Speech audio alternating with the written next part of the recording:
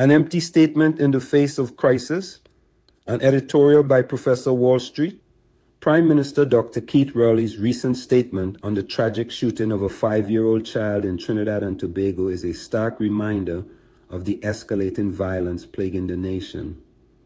While his words express shock and anger, they fall short of providing concrete solutions to the deep-rooted issues of crime and violence. Here are 10 reasons why this statement does little to address the real problems facing the people of Trinidad and Tobago. 1.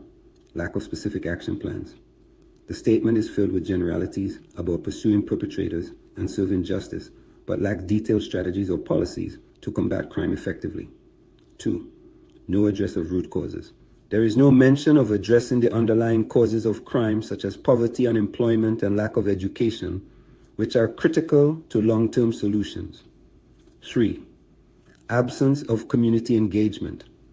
Effective crime prevention requires community involvement and trust building between law enforcement and citizens. The statement does not outline any initiatives to foster such engagement. 4.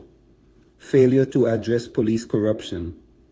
Corruption within the police force is a significant issue that undermines efforts to combat crime.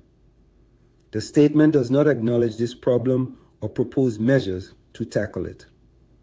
5. Insufficient focus on youth programs.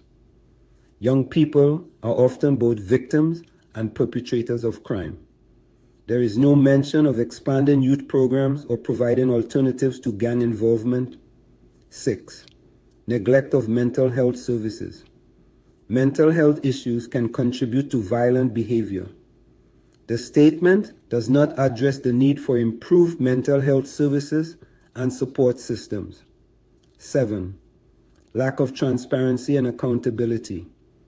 The government must be transparent about its efforts and hold itself accountable for results. The statement lacks any commitment to regular reporting or public accountability. 8. Overemphasis on punitive measures. While pursuing justice is important, an over-reliance on punitive measures without preventive strategies is ineffective. The statement focuses heavily on punishment rather than prevention. 9. No mention of gun control. The proliferation of firearms is a major factor in violent crime. The statement does not address the need for stricter gun control laws and enforcement. 10. Empty promises. Similar statements have been made in the past with little to no follow-through. The public has grown weary of empty promises that do not translate into real change. In conclusion, while Prime Minister Rowley's statement may resonate emotionally, it lacks the substance and specificity needed to reassure the public and bring about meaningful change.